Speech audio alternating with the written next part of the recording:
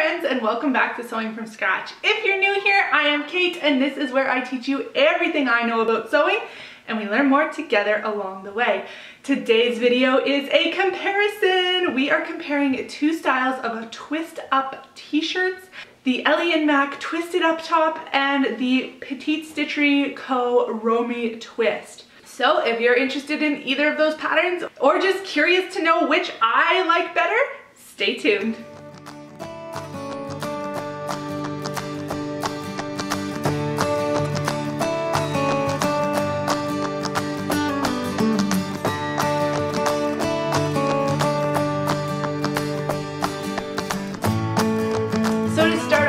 Do a quick breakdown on each pattern, kind of explaining what they look like. Both of these patterns will be linked down in the description box for you to check out at your leisure. For this comparison, I have chosen to use some cotton lycra. This is tie-dye cotton lycra from Shear Perfection Fabrics. I don't believe they have it in stock, but there's always more coming in because it always sells out super fast. So if you are interested, make sure you follow over on Facebook, their group there. I am not sponsored, I just love Angela and love Shear Perfection.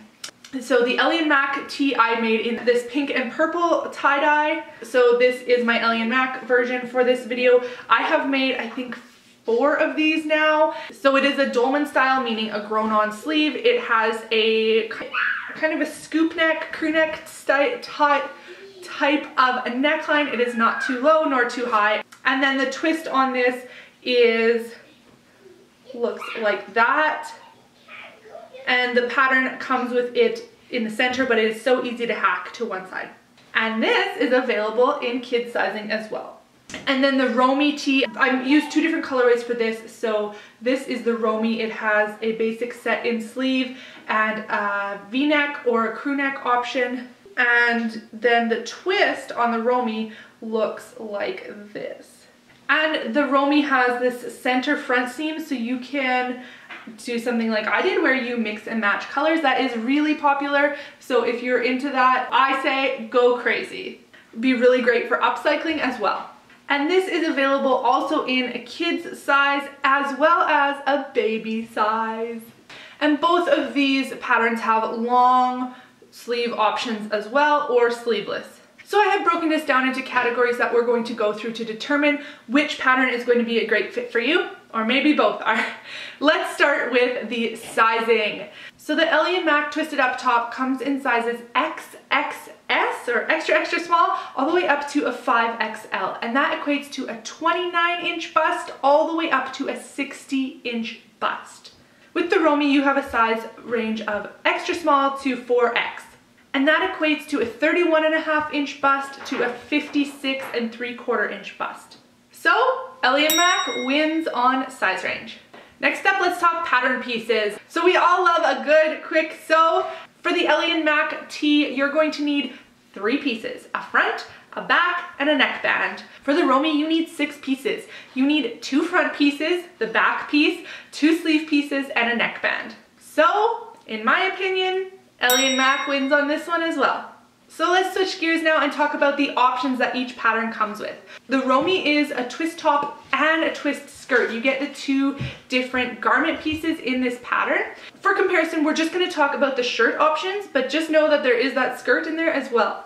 So you're going to get the cropped or the full length version for the Romy. And then there are 4 different sleeve lengths with them all being hemmed sleeves versus bands or cuffs.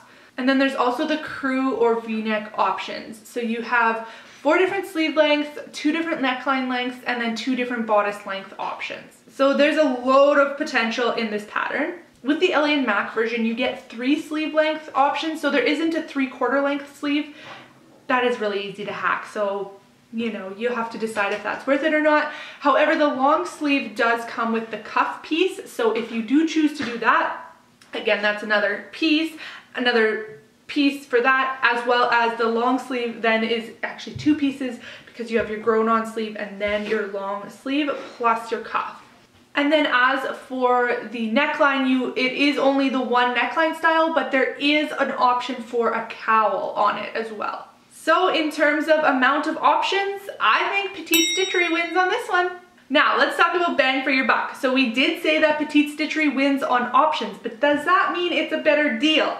Well, they also have the skirt, remember? And the price of the Romy is $8 for the shirt and the skirt. This is $8 American, but right now, at time of filming, it's on sale for $5. That's a pretty sweet deal. However, if we look at the Ellie and Mac version, is it a better deal? No. It is regular priced at $9.99 American, so $10 USD.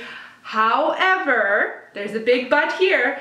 Ellie and Mac puts on a sale every single week where they mark down about 6 or 8 patterns to $1. So if you follow along with their Wacky Wednesday sales, you can grab this tee pattern for just $1 American. And in my mind, if you can wait for a sale, that is worth it.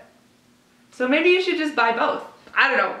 Try not to be an enabler here, but for Wacky Wednesday, if you are interested in following along, I do always have a link in my Instagram, and I try to let you know what's going on with Wacky Wednesday as I can too. But if you do join their Facebook group, there's always people sharing there too. So who has the better bang for the buck? Honestly, I don't know how to rate this, considering you could get one pattern for $1 and one for $5. So I think the fairest thing to do is to look at the regular price of $8 for the Romy and $10 for the twisted up top. And in that case, and considering all the options with the Romy, I think Petite Stitchery wins on this one as well. Hold up, if you're enjoying this video, make sure you give it a big thumbs up and hit my subscribe button if you like this content and you want to see more comparisons. I do have another one planned shortly, so you don't want to miss it. So we are tied up at 2 points apiece and 3 categories left to go. So let's move on to fit. For my bust measurement, I actually measured into extra large for both of these patterns. Because I have made the Ellie and Mac version before, I knew that I wanted to make this version in a large because, quite honestly, I've made the medium and then the large. I've never made the extra large. So I made the large, and that's the fit that I like for my body. For the Petite Stitchery, I made the extra large thinking, no way am I going to be an extra large. Again, it's that same mentality that I made a whole video about sizing in patterns. Anyway, I made the extra large and it is a close fit. This is a close fit pattern. I do find that from looking at other versions as well. So keep that in mind, that it is not loose fit and there is not very much, if any, ease built into this pattern. I don't feel like it's stretching across my bust, but it is definitely fitting my body. And for that reason, I don't really think that their size range is very inclusive because I am at the extra large. So there's only, I think, 4 or 5 sizes above me, but we are just talking about fit. So I do think that their sizing scale is accurate. This is the only PSco pattern that I have made in terms of garments. So it is accurate. The fit is good. It's just maybe not my preference. Now, again, if we go over to the Ellie and Mac twisted up top, I did make the large, even though I measure into the extra large. This is a looser fit garment. That's just the way it's drafted. It does not have the nice curves like the Romy does. So it is a looser fit. So those are big differences. Maybe a closer fitting with the Romy and then a loose fit with the twisted up. So for that reason, I can't really speak on which is better. I personally prefer the fit of the Ellie and Mac tee, like for wearability and comfort and that kind of thing. But if I want to look a little bit nicer, then I find the Romy is a better fit for my body to kind of maybe step it up from just your basic jeans and tee. Along the lines of fit, we're going to talk about the length. So I do find them to be quite different. The Romy is short. I find it short. I do have a longer torso, so I could easily, manipulate the pattern to make longer for my preference. I cannot wear like a low rise, not that I wear low rise, but my belly would be showing, so I do wear high rise with this. Keep that in mind. If you don't wear high-rise clothing and you don't want to be showing off your midriff, you would lengthen this. And again, I made the long version, not the cropped version, so that is just something to consider. I don't mind the length of the sides, but again, where it comes up in the middle, I do find it short. The Ellie & Mac does also have a dramatic difference from the side seam up to where it twists in the front, and I do find that the length of the side seam is quite long, and then the twist is, it's okay, it's not super short. I would maybe like it a little bit longer, and I've kind of been thinking in my head how I can make a video to adjust that, or how I can adjust that. So if you are interested in that, let me know, and I can make a tutorial on how to hack it to be a different rise. I do think that the Ellie & Mac length is, again, it's too long for my personal preferences in the body. I think I should probably alter that to be different, just because I don't like how low it comes in the back. But again, these are shirts that I'm wearing for comfort, so I'm not too worried about the fit of them for my body, if that makes sense, the tailoring of them. So who wins on fit? I'm gonna have to give this to the Romy. I find that it follows its size guide nicely. It hugs your body like a nice tailored shirt, and the length is good. I think because I have a longer torso that's on me, but I do think the drafting is nice. Okay, let's see if Ellie & Mac can bring it up here with sewability. Which one is easier to sew? Can you sew either of them solely on a serger, and do we want that? And are there any techniques that are really elevated and beginners should stay away from? So I want to start off by saying that neither of these are crazy difficult. I think a beginner could handle either one of them, but let's maybe talk about what's going on in each of them. So the Romy is very different from the twisted up top, and really different than other twist styles that you might be seeing. So the way that that's constructed is drastically different from the twisted up. It has two different pieces that come and cross over each other and then go into the side seam. And it's essentially an attached band that you fold up. So when I first did it, again, I've only sewn this one time, but it was different. It wasn't difficult, but it was different. And I think the main thing is, I don't know if the company was trying to do this or what, but it is 100% doable on your serger, aside from the hems, of course. So because of that reason, the side seam gets sewn after it's hemmed, so you have your serger tail coming out at the side seam. So then you either have to sew it down and cut it, or you know, slide it back into the seam allowance and sew it down. I don't love that look. I like a nicer finish on my hem. So of course it's not hidden inside the hem, it's open like that. You don't really notice it, but I prefer to have a nice clean finish.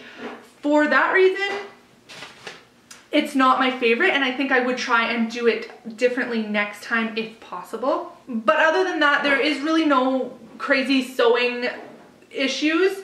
The center seam down here, I would probably recommend doing on a sewing machine and then pressing your seams open, to be honest. I did mine on the serger, and it just kind of gets a little bit lumpy. You could also top stitch if you're confident in that, or if you have, you know, a cover stitch or something that you would want to do that on. It does have a V-neck, which can be tricky, but you don't have to do the V-neck option. Personally, I like that for my body. So is this a beginner pattern? I think a beginner could handle it. I think if you're confident sewing knit fabrics, it would be a lot better. And all of it can be sewn on the serger, aside from the hemming. And while we're at it, let's talk about the hems. So you have a nice deep hem on the sleeves here. I think it's about 1 inch, but you can always change that. And then the bottom is a nice deep hem. I think it's about 1.5 inches on the bottom hem. Now, if we move over to the twisted up top from Ellie & Mac, this cannot be done 100% on the serger. The twist that happens in the front here is done on the sewing machine, which I actually like because it's less bulk and there's less going on in there. And then other than that, it's just your neckband. So it's really simple. You know, you don't have a sleeve to do. You do have to hem the sleeve, of course, but it's very, very simple. So for sewability, I think Ellie & Mac wins on this one. We're tied up at 3 points apiece again. Final category is the twist style, and I left this one to last because a lot of it is just my personal preference. So if we look at the Romy, I've already shown you that the twist is different, but I consider it more of a crossover style where you have one side crossing over to the other. So you can see that this fabric is different than this because it crosses over from here. And I've already pointed out that this can be done on the serger and the side seams and all of that, so we're not going to get into that. What I like about this twist style is it doesn't flip up, and even if it does, this is like a band, so you just see the other side of the same fabric. So do I prefer the look of the twist? No, but I do prefer the function of it. So again, that is the Romy. And then I've already told you I prefer the Ellie & Mac twist look. So I prefer how it kind of just tucks up, but you'll see it's flipping already on here on me. That's because this is only a 1/2 inch hem on the bottom. I do not like that. I do not like that, Sam I am. So it is flipping even with using a cover stitch machine and you know, steam and everything like that. It does still want to flip up. Not super bad, but it is still noticeable. Again, I need to figure out how to adjust this to make a deeper hem and how to kind of alter the different twist shapes. But I do prefer the look of this twist over the Romy. So the big winner is Ellie & Mac. I do prefer their pattern. I think that if I were to recommend one to you based on my preferences, it would be the Ellie & Mac tee. But again, a lot of these categories are personal preference, you know, the fit, the style. If you could sew it all on a serger, these are all personal preferences, and I think that you really need to, you know, watch this video that you have and then decide which one is going to be good for you. Again, do like I did and buy both. If you can wait for a sale on the twisted up top from Ellie & Mac, then you can get it for just $1. And you can grab the Romy right now for $5. So it's really not a huge investment to have both. And I do think there's great things about each of these patterns.